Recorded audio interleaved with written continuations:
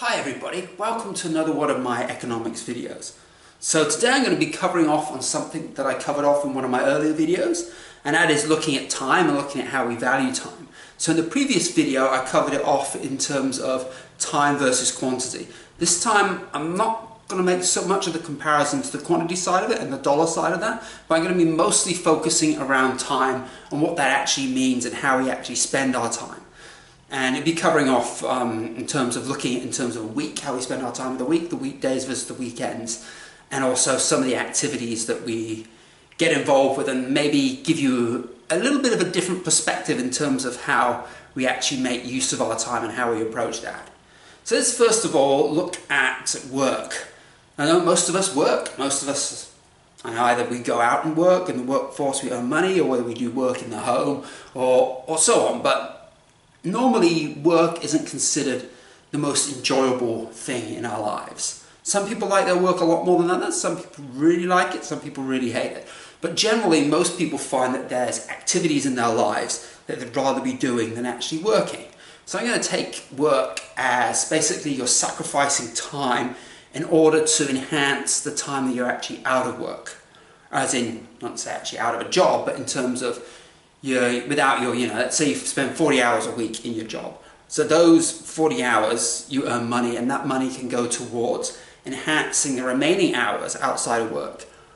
Again, of course, you've got to take out time you need to sleep and do all other stuff as well. So it's a lot of time be focusing maybe on holidays or weekends. So taking work in a sense as that's what you're sacrificing, but we're still going to assign a level of utility to that, and I'll cover off what I mean by that in a minute. So, what do we enjoy doing? There's lots of things in life that people enjoy. You know, very, very different from person to person. So you've got here in the picture, I think this is a 3D cinema or 4D cinema. You sit in one of those moving chairs, you get the 3D glasses and stuff and all that. I've been in one of those on a cruise ship and all. It's a lot of fun, I enjoyed it.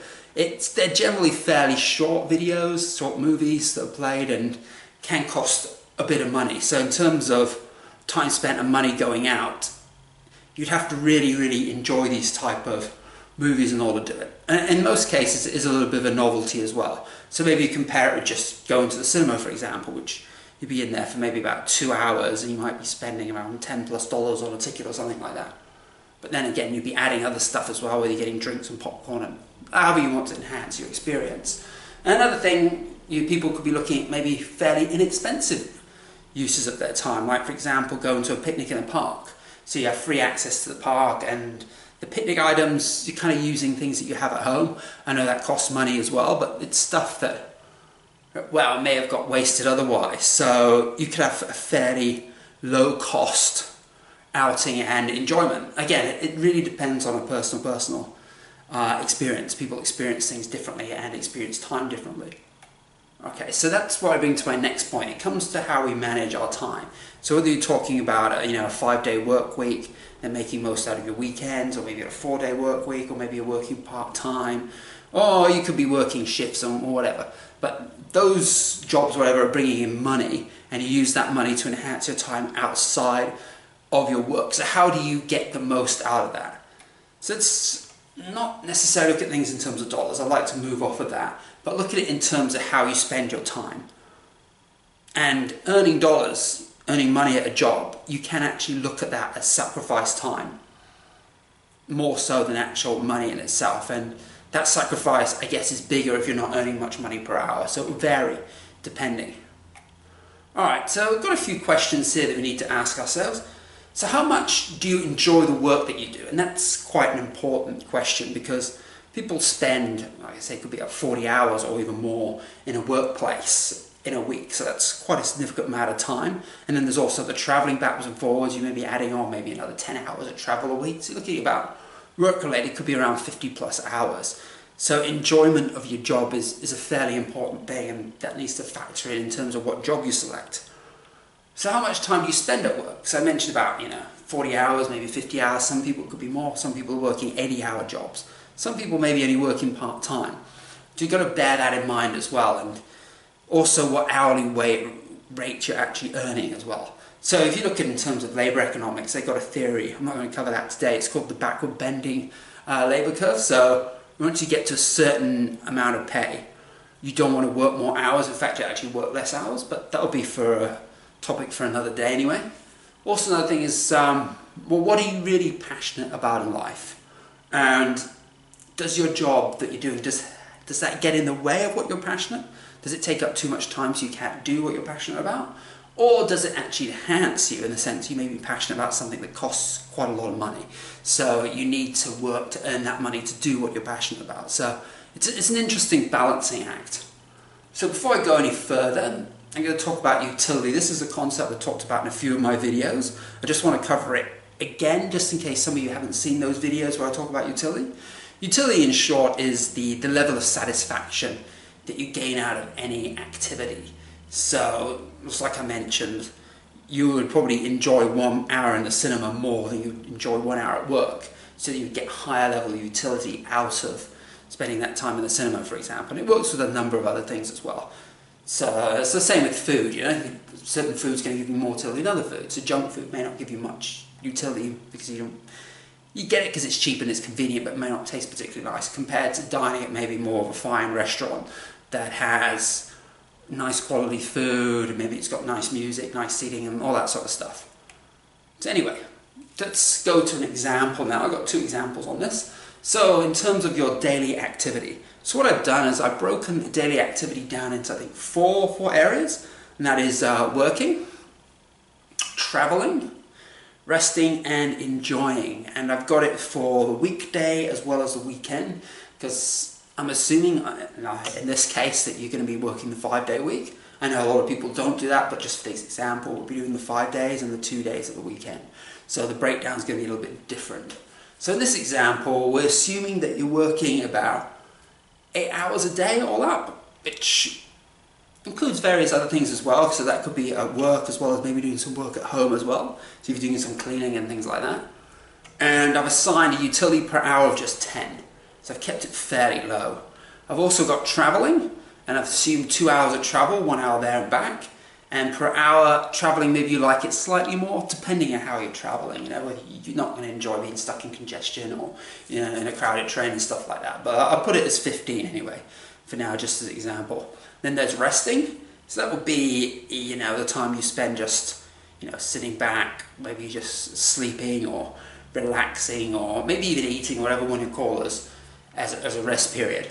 And also I've got down there as enjoying as well. So amount of time you have to actively enjoy yourself on a weekday. So, and I've assigned hours to those. So we've got traveling got as 2 hours, resting got as 10. So I got that as your sleeping time, and I say you're just sitting down peacefully time. And I also got enjoying, which is 4, and that adds up to 24 hours.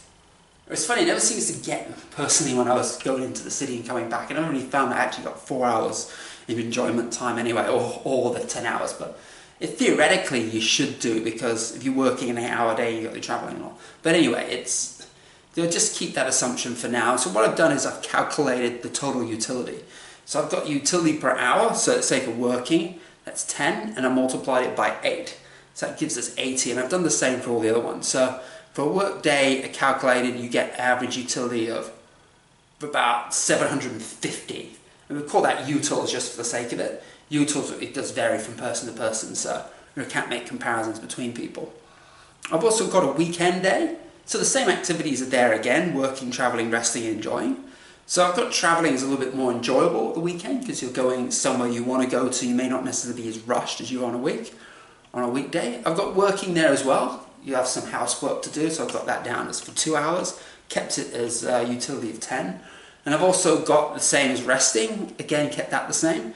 Enjoyment, I pumped it up from 60 utils per hour to 80 utils. Why I put more in there? Because the weekend you have more time, right, to actually do more things. You've got more options for enjoyment and entertainment than what you might have on a weekday. A weekday is going to be a little bit limited because you don't have the whole day to spare. So I've jacked that up a little bit. And also, depending on what you do, but some of that's probably going to cost you some money as well. So again, calculated as the same as I did for the weekday. So the weekend gives you about 1,260 utils over a 24-hour period. So this is just comparing your utility on days that you work and that you don't work. So I've kept the dollars out of this altogether for the time being. So I'll go into the dollars a little bit in my second example, but Actually, sorry, that would be the third example when I break down different choices, and that would be looking at comparing a day at the park. Was it the day at the park or the day at the lake, or compared to going to the cinema? So just quickly, let's just have a look at an alternative week. So here, this would be more of someone who's a bit of a workaholic, so I've got them down to 12 hours, and I've increased their utility from work to 20, so I've doubled it, so assuming that they really enjoy it. Well, I wouldn't say really enjoy, reasonable amount of enjoyment out of their work. Traveling's kept it as 15 as before.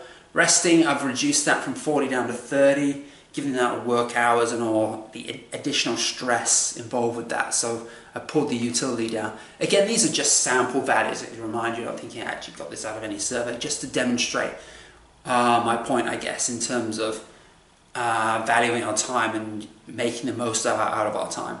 So I've got enjoying as well. I've got that down as well from 60 to 50 in only 1 hour.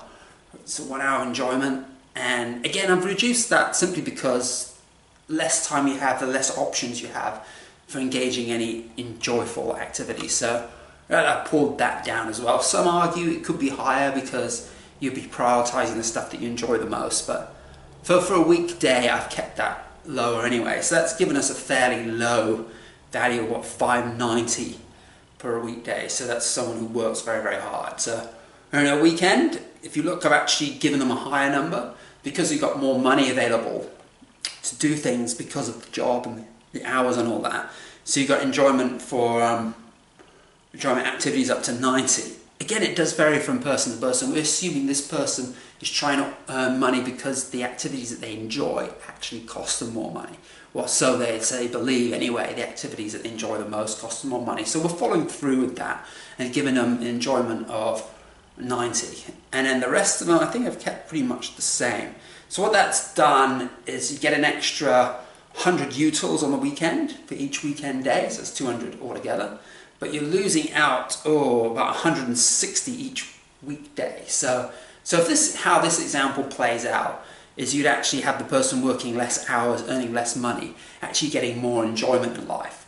Like I said though, this is just an example, but it's worth looking into how you spend your time and how you value your time, and whether you are working more hours, whether those additional hours are actually really giving you that much enjoyment, because you may have the money to do the things you enjoy, but if you don't have the time to do it, then your quality of life is not going to be there. So it's things you've got to factor.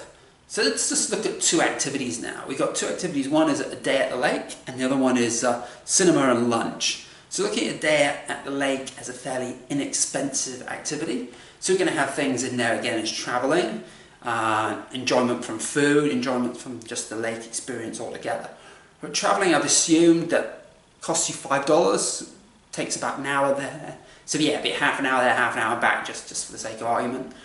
And yeah, $5 for whatever costs in terms of running your vehicle or transport, whatever. Also, we've got food. I've kept that down to just $10 because you're using food from home, so things you got from the your groceries and things. Some of that stuff, like I said, you may not need to buy in particular for this day out, and we just pull it from. So overall cost, kept it fairly low. And I've kept the utility reasonably high at 60 because you get to enjoy the whole lake experience, if that's what you enjoy, that is. Again, I say it's different from different people. I've got the experience of the lakes that costs no dollars, and I've got 6 hours at the lake, so you've got about 60 utils per hour, so it gives you about 360 utility from that day out. And the total day out, we got it in dollars here of 15. So I've assumed that this person after tax earns exactly $15 an hour. So that is in effect, that costs them 1 hour of work. So you add up for this experience, the lake experience, so that gives us 9 hours in total. You've got 8 hours from the lake experience itself, the 1 hour traveling, the 1 hour for enjoying food, and the 1 hour for enjoying other activities within the lake itself. And then plus I've also added the 1 hour of work because that's relevant as well, because that's time that you're sacrificing. And I've also put the utility you gain from the work as well. So assuming you actually gain some enjoyment out of your work. Some people may not at all, but I've got that down as a 20. So altogether in this hypothetical example gives you 460 utils of enjoyment. How about the cinema and lunch experience? So traveling, I kept that exactly the same, assumed half an hour there, half an hour back. Food, I've made it quite a bit more expensive because now you're actually going out, so you'll have to buy your drinks and your food and all of that. And so let's say it could be 2 people going or 3 people. Let's just say 2 people, so $15 each. That gives you $30. The experience itself, so the movie, we could be paying $15 each, for example, for a ticket, and then maybe you're going to spend extra money on drinks and popcorn and all that sort of stuff that you bring in there. So I put that up to $40. I've got it down as a 2-hour movie. Most of the time they're longer than 2 hours. Even the movie may be 2 hours, but they've got all these adverts and trailers and stuff like that. And some people enjoy them, some people don't. Some of the adverts are okay. Trailers are pretty good. You just know what you can go and see next time. Again, it's promotional sort of thing. But anyway, I've kept that for 2 hours anyway. And I've assumed that it's a good movie. Again, often we don't know, do we, until we actually go in there and watch it. But let's say it's a very good movie, so you've got 80 utils per hour. So that gives us 160 utils for the whole cinema experience. So reasonably good. About in terms of the cost now. So the cost in terms of dollars, that is 5 plus 30 plus 40. So that gives us $75, which is 5 hours of work. If we're working, $15 an hour. I know that's kept fairly low. This will all change around if you're earning a lot more money. But I've kept it at a low $15 an hour after tax. So that gives us, for convenience purpose, I've kept it at 9 hours as well. So you've got 4 hours for enjoyment, should we say? Traveling, we don't include traveling, I guess. But so you've got 3 hours of enjoyment, eating the food and the experience in the cinema. And you've got 5 hours of working, and you've got 1 hour of traveling. It gives you 9 hours. I know you don't do that within one day, but I'm just looking at it in terms of all of time approach, whether it be in the same day or not. So you're going to be sacrificing time elsewhere in order to enjoy that day. So you've got 3 hours enjoyment out of 9. And for the other activity, we've got, what have we got there? So we've got 9, so we've got 7 hours, and maybe take out traveling, 1 hour for the food. And so yeah, you've got more hours of enjoyment from that. But what is the overall effect? So in terms of work, I've assumed it's again 20 utilities per hour. So that gives us 100 utils of enjoyment from those 5 hours of work. Plus you got the 50 and the 160. That's another 210, and that gives us 310, and then in 20 utils of enjoyment from traveling. For the sake of this, I've assumed all activities provide a positive utility value. So things that you really enjoy gives you a lot higher, gives you, let's say, closer to 100, for example, if we're going to take that as a perfect one. Something that we absolutely hate would give us 0, so we assume you don't really hate any of it. So in this scenario, yeah, you could say it's biased. I've given the day at the lake a higher utility value than the cinema and lunch.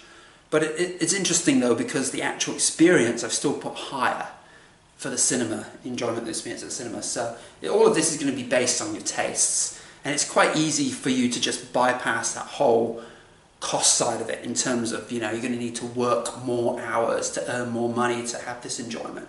Compared to something that, like at the lake, it may give you a little bit less enjoyment, but your sacrifice in order to get that enjoyment is less. And we're basing all off of hours, rather than trying to confuse things with dollars and time. So we kept the dollars out of it. You can see I've got $0 at the end of it. So I've wiped out all the costs in dollars in terms of money you earn through working. All right, so what's the key thing I'm getting out of this is what I'm trying to present to you is that you need to be aware of what you enjoy and what gives you pleasure, what gives you value, and what gives you utility. So you got here the chicken, so what? You're an idiot. No. You're an idiot. Yes. And then he admits, I'm an idiot. It's becoming, self-aware of what you enjoy, and a lot of people get caught up with the whole money thing. If you're going to enjoy yourself, you have to spend money, but only to a certain extent. There's a lot of things in life that cost very little, and you can get an awful lot out of it. And that also means sacrificing less time doing the things you don't like. And a lot of people don't factor that in, how much time they're spending on stuff they don't like in order to get the stuff that they do like. And they're looking at the stuff that they like and not necessarily factor in that sacrifice. And that's one of the big points I want to try and get out of this video to you today, is that you need to focus on both, what you're giving up and what you're getting. I see there's a slight flaw with the thinking I have here, and that is in terms of jobs and stuff like that. A lot of jobs are fairly inflexible. So you either get a job and it's full-time, you're going to commit to the 40 hours, or you get a job that's part-time. So you can't just say, hey, I'll work 20 hours this week, I'll work 30 hours next week, and I'll work 10 hours. Generally, jobs aren't like that. So I've got to bear that in mind as well, that when you're working through things, that in terms of your 40-hour week, you may not have that flexibility, unfortunately. But with changing times and stuff, I think there are more opportunities for jobs with a little bit more flexible time, especially with the level of technology that we have today. You don't need to commit so much time into actually working. You should be able to get higher wages. I know a lot of that isn't coming back to the people, it's getting absorbed by the big companies, but it's just something, if enough people want these flexible working hours, I think that you can actually go ahead and we can get that if people really want it. You've got to push for it. Alright, so this now takes me to the end of my video presentation. So I just want to leave you off with this quote from Einstein. I think it's actually quite relevant to some things I've been talking about. So what he says is, a problem can never be solved on the same level of thinking that identified it. So in other words, you can't just focus on the one thing. You need to come at it at another perspective and look at it from another way. And this is what I'm trying to do here. In a sense, I'm trying to move away from the whole money perspective, but look at it in terms of what time is being sacrificed, because ultimately that's what you have in life, is time. From the day you're born to the day you die, from 0 to whatever age you die at, that is all time.